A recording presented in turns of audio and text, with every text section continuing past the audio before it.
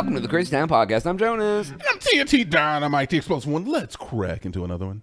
TNT. Yo. So I know that you like the movie Fight Club. My favorite movie. I like number one movie with a bullet. 100%. I like the movie Fight Club too. If you haven't seen it, watch it. Yeah. Spoiler alert. It ends. Not wrong. So, He is not wrong. Speaking of the ending of the movie, at the end of the movie, they use the Pixie song, Where Is My Mind? Yeah, where is my mind? So I guess DMCA. what's happened is at the beginning of the movie, at the beginning of the song, it goes, ooh, stop. And then the song starts, and then it goes back, goes, ooh. Well, I guess what started happening is it says stop so clearly that it's shutting people's alarms off on their phone. And like there was a post on Reddit that there was a guy that like every so often his alarm wouldn't go off for work. And he couldn't figure out why.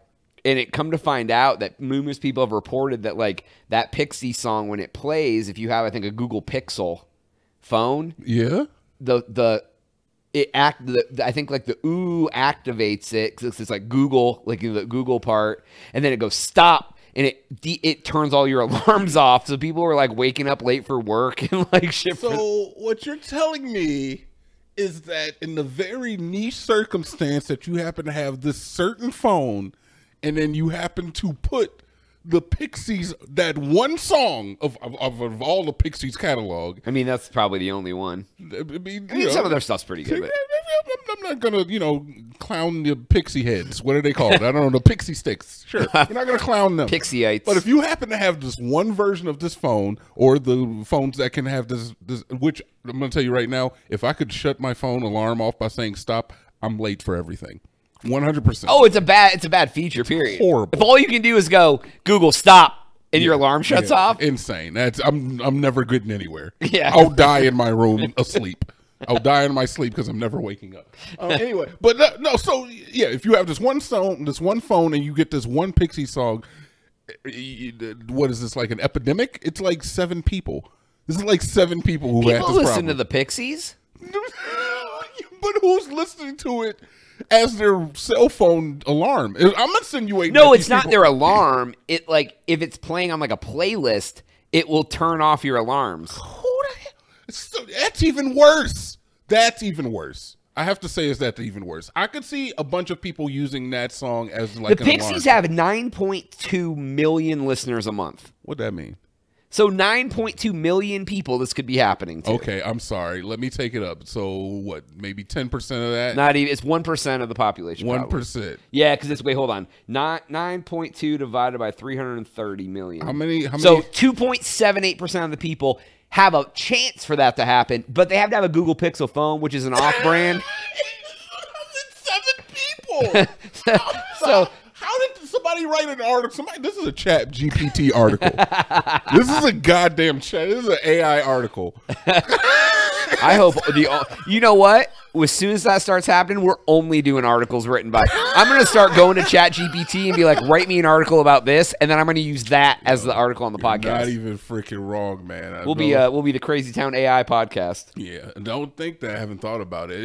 It's pretty intense on some of the stuff they got. Did you sign up for a Chat GPT account yet? No, I've been I like the Deezo, the AI generated art thing. It's pretty cool. I honestly think we should do a video on it. Like you can, that's like, cool. I'm in. That's something that we could do. But it's like an app.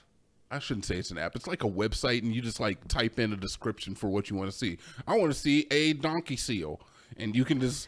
Can you do like adult rated things? You can. You can be like, I want to see a lady fill in the blanks. I want to see a guy fill in the blanks. Yeah, I'd like to.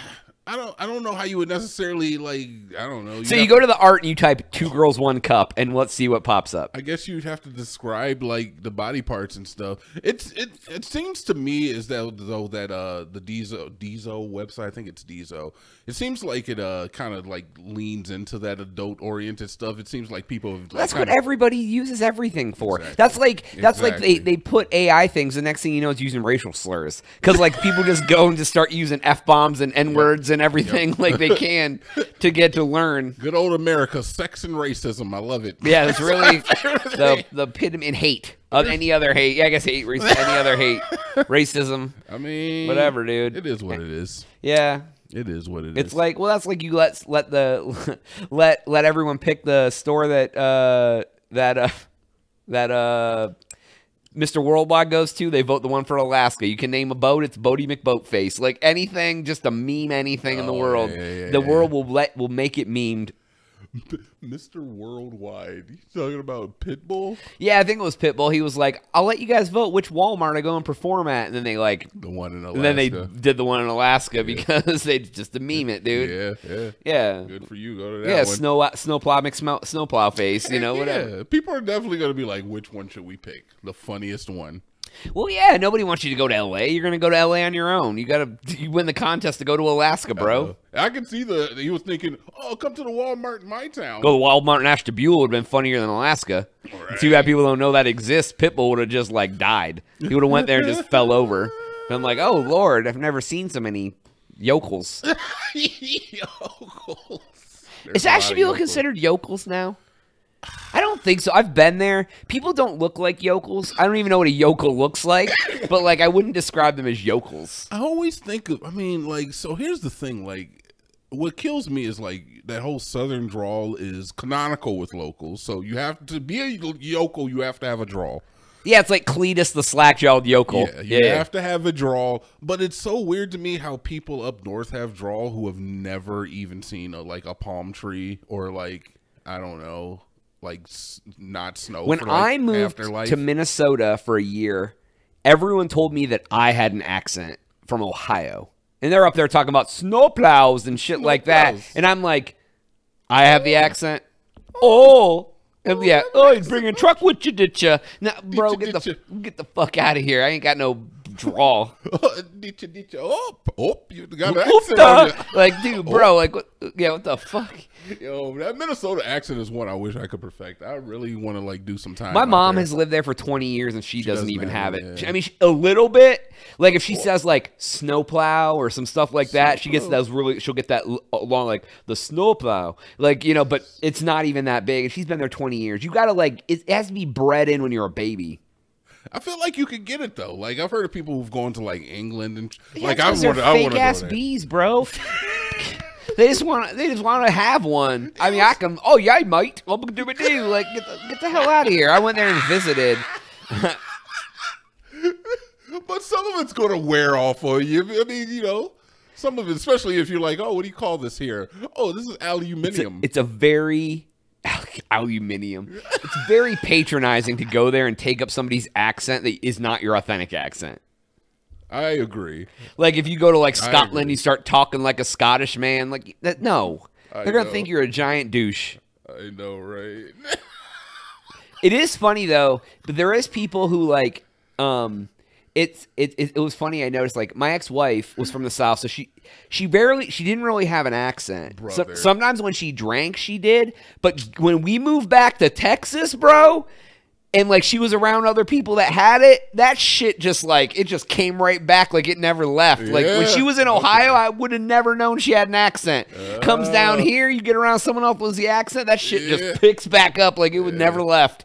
I was like, oh, shit, it's like you're at your homeland. It all comes back. Yeah. It's all coming back. So it was like, I was going to say, that was, she had a heavy one, man. And it came back out of nowhere. Yeah, it was definitely there.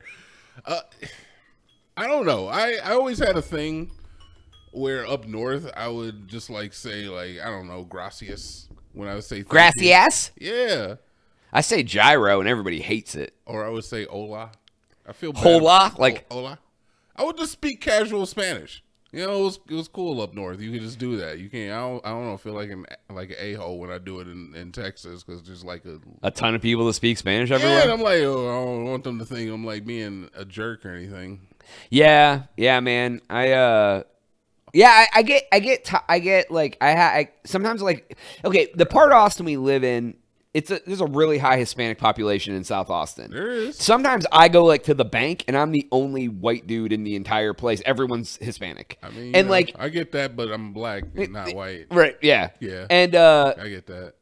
And like I feel like sometimes I'm like, you know, should I say gracias? Just because like that's like you know, like I mean, this is how the racist Jonas could achieve some sort of connection.